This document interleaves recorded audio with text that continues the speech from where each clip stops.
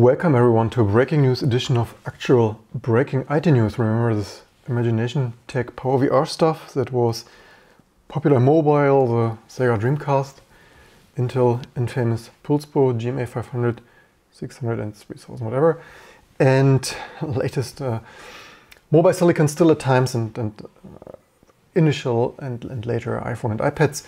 And even the other year, 2 years ago, so they announced back in high performance game PCIe stuff. We probably mentioned that and we're laughing about it. Turns out they're not dead yet for some reason apparently. Because you know what, they just published 3 hours ago. Hey, you know what, I want to merge our PowerVR Vulkan driver for Imagination Technologies PowerVR Rogu GPUs.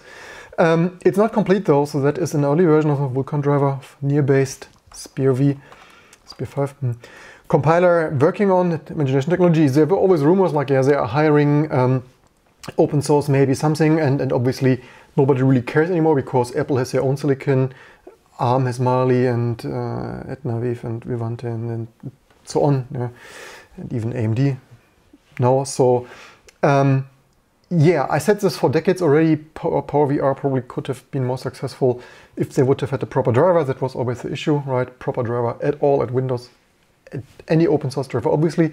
And yeah, now it's apparently really coming. I didn't even expect this anymore, right? They were always like, yeah, we're hiring and maybe and yada, YOLO, whatever. And yeah, here it's there. It's super early work though, so don't try to use it. Also, it's only latest and greatest. So don't try to use it on an old iPhone or your Intel Pulsebo, because that is work in progress. Starting at the GX 6250 Series 6 XT, X, AXE, so amazing product names and numbers, it's like AXE one, A series, BXS 464 B series. In parallel to this, they have been working on new Linux kernel mode driver, which can be found there, PowerVR Next. Their driver is only currently capable of rendering Sasha Willem's triangle example, so that do I have this here? Probably I should have. Oops, not source. If you don't know those are do I not? Will come there maybe.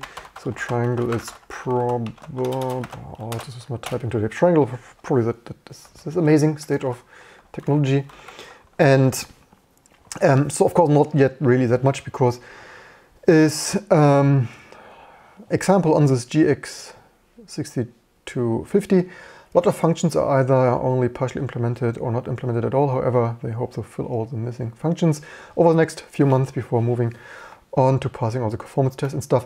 And so that's super amazing stuff, right? I mean, it's like, what is the usual saying? Too little, too late or so? But better late than never. And who knows, maybe with NVIDIA being hacked now and who knows what, maybe they will even be more relevant again. Anyway, yeah, why so late? Amazing stuff, totally applauds this, right? At least some good news today. Yeah, super early. Also, I also don't think this will be easily portable to other earlier, more fixed function stuff like earlier iOS devices. My precious, is it the Palm Pre also? Yeah, actually, I have a couple of devices that never had quite proper support. Palm Pre, Sony Vaio P previous video, Imagination Tech Creator CI20 board, and then certainly a couple of other stuff that I've forgot by now. What is interesting that I think that might be, it looks like they employed also the, where was it here? Yeah, here. It looks like they might have employed the Sarah Walker. I guess that's the author of PC Emulator. It would be a coincidence if there are 2 Sarah Walkers in tech in the UK maybe. So I think that I didn't check them and stuff, but my guesstimate is, correct me if I'm wrong, Sarah. If that's not you, then I'm sorry, but otherwise that would be a cool thing if you don't know the PC Emulator, right? T2 package of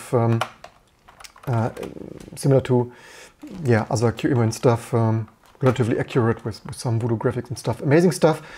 And yeah, Sarah Walker, have that there. And that is interesting to see, always happy to see those people who otherwise write amazing open source software to have some nice job somewhere. So yeah, that rings a bell. And otherwise, yeah, we will see how that goes. But any code is better than no code. And yeah, due to the nature of this programmable ISA, I don't expect this to be easily work and supporting earlier silicon, obviously, right? So I probably need a dedicated driver for that, because it is probably more fixed function, tile-based rendering stuff. But yeah, here that is. You can go through that. I'm not sure if you have probably not too many people with the silicon at hand, and I wonder if we see dedicated PCIe silicon. Maybe not. I guess they are busy with all their partners and stuff, so whether there ever will be a really pluggable. Yeah, I mean wait a second, which is this? Yeah, 20. I mean, the crazy thing is this is so vintage and retro that is somehow funny. Rerun to something video logic. So yeah, all right. As actually this is first encounter something, because I just wanted to say ST Kyrite processors, previous video, and NEC and ST. So whether there will really be dedicated, yeah, fantasy stuff here, high performance cloud computing and stuff. It's like, yeah, time will show. That would be a funny thing. If we really see dedicated, really PCIe. I wonder how much rendering that is, or if that cards exist for real. But anyway, if you have seen any of those, worked with those, leave in the comments below. If you have hardware to test, it's like, yeah, anyway, there is still hope for some stuff. I hope you found this useful and learned something, and have a good night then, or day, and stay safe, and see you soon for the next fun stuff to come.